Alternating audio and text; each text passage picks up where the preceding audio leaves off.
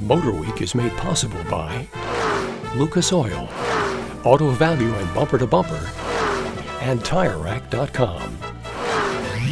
You know, the last few years have been great ones for Buick. Once the weaker of General Motors' premium car divisions, this week's road test by request mark has experienced an impressive renaissance.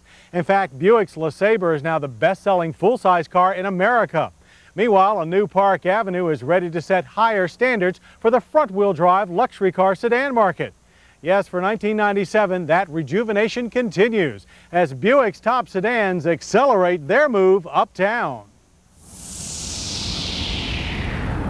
But moving uptown doesn't necessarily mean moving away from your roots. Take this 1997 LeSabre, for example. Since it's already tops with the over 50 set, its designers at Buick chose subtle improvements over radical redesign. Most of the alterations are to the exterior, with a slightly smaller Jaguar-like grille and more compact fixed-lens headlights. Front fenders are now steel instead of plastic. New side moldings lead us to the rear, where taillights are also new, and the license plate holder is integrated into the deck lid. Under the hood lies the newest form of GM's 3800 V6. Dubbed Series 2, it first appeared in the '95 Riviera. The smoothest GM V6 yet, it produces 205 horsepower and 230 pound-feet of torque. That's a 35 horsepower boost over last year, and makes for a much faster LeSabre. 0 to 60 in 7.6 seconds, and a quarter mile in 15.8 seconds at 87 miles per hour. That makes this the quickest Buick sedan we've tested since 1988's GNX muscle car. And handling is sharper, partly thanks to our car's Grand Touring Suspension's variable effort magnetic power steering. It delivers the light feel that mature drivers demand while adding more feedback for the rest of us. The same goes for the standard anti-lock brakes, which provide firm, strong stops from their front disc rear drum combination. While fuel mileage, EPA rated at 19 city and 30 highway, averaged 22 miles per gallon for us. We regret to report, however, that the LeSabre's interior styling has changed little. The wood-tone dash in particular remains flat and stodgy looking.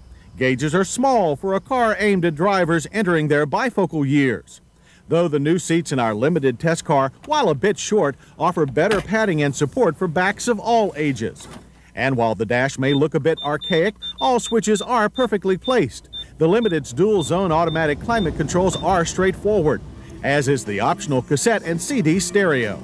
Rear seat room has always been Buick stock in trade, and the full-size LeSabre continues to offer plenty, while the lower lift 17.1 cubic foot trunk will swallow plenty of luggage. But unlike many luxury cars, the LeSabre won't take a big bite out of your wallet.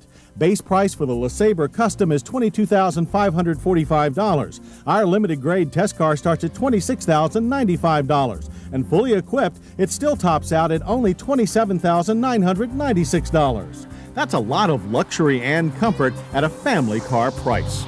But if you want to go even further uptown, then you might want to wait till fall for the 1997 Buick Park Avenue. All new from the ground up, the Park Avenue will share the more rigid chassis of the Oldsmobile Aurora. Chassis improvements include a switch from a 4-piece to a stronger 2-piece floor pan, and thinner hydroform steel roof pillar supports that act as a safety cage, as well as reinforced door structures and a magnesium instrument panel support. Under the aluminum hood, two versions of Buick's impressive 3800 Series 2 V6 engine provide motivation. The standard 205 horsepower model, which is shared with the LeSabre, drives the base Park Avenue, while top-grade Ultra models carry the Riviera's latest supercharged V6. It pumps out 240 horsepower and 280 pound-feet of torque. Suspension upgrades include a switch to lighter aluminum components, and rubber-isolated subframes stop road vibration from reaching the passenger compartment, which is bigger and more luxurious. Total interior space now measures a huge 130.3 cubic feet, or almost as big as the disappearing Roadmaster. Everything is new, from the arched dash to the plush bucket seats, which feature seat-mounted safety belts. Other new features include a standard air filtration system in the Ultra's climate controls, and a moisture sensor that automatically activates the windshield wipers, which we needed along with the available traction control on our first drive through wet California countryside. But even on slippery mountain curves, the big Park Avenue felt nimble and sure-footed, and we look forward to giving it a real workout back home this fall. That's when we'll also find out how much it cost, though we estimate base prices for the standard model Park Avenue to be about $28,500. Ultra prices should start at about $34,500. That's serious luxury for the money and serious competition for other luxury brands. And that, in a nutshell, is the story for Buick for 1997. Revived, revitalized, and moving uptown.